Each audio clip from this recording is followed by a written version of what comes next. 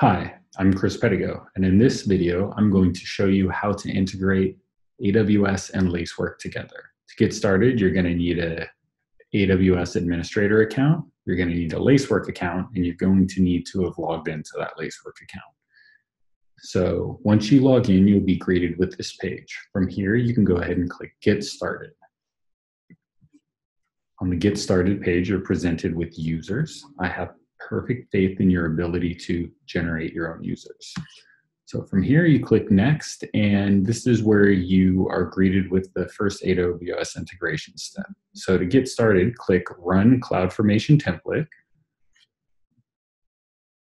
and it's going to open up AWS. Make sure you're on the right account. So if you have multiple accounts, double check. Then click Next. And here's the details. We're going to have to enter a couple things here. So I like to start by changing the stack name to something that will always remind me what it is that I'm integrating. Lacework integration. The next thing is the resource name prefix. Now, if you don't already have CloudTrail enabled, this is going to generate a CloudTrail bucket with this name. So if you've used S3 before, you know that it's globally unique. So what I like to do to ensure uniqueness is start by typing some random characters. And then a dash, then the name of the account that you'll remember. So this is the sales account.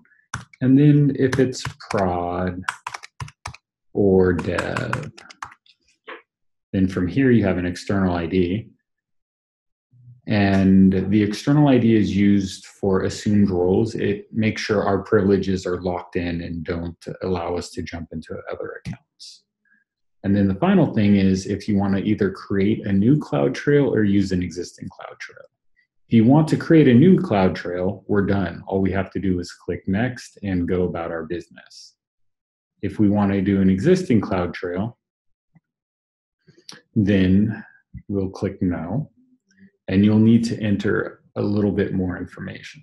So the first is the bucket name. So to do this, you go to Services, CloudTrail. I'm going to open it in a new tab. And over here, you'd click Trails. And here's the list of all the CloudTrails you have. Now, we need to make sure that it is enabled for all regions. So go ahead and click this, and you'll see Apply Trail to all regions. That's good. The next thing we want to check is Read-Write Events is also set to all. That means we're going to review everything. Then now down here, we're going to need to make sure that that writes are published to a specific SNS key. So on the storage location, go ahead and click Edit. And then send SNS notification for every log delivery. This should be yes. And then I'm going to go ahead and create a new SNS topic. I would recommend you do the same since this will be one that Lacework will be able to consume. So for the SNS topic, I'm going to call it Lacework Sales Demo. Then I'm going to click Save. And now we're good to go. So I'm going to start by copying the S3 bucket, and then I'm going to fill in the bucket name here. And the next piece I'm going to do is I'm going to need this topic ARN. So to get that, we have to go to SNS and open it up. So once you get to the SNS dashboard, you go to Topics, and the ARN will be presented for you right there. Now, once that's done, you can click Next. And then you're presented with a follow-up page. This is where you could add key value pairs. Since we're not generating resources that are useful for this, I usually skip it.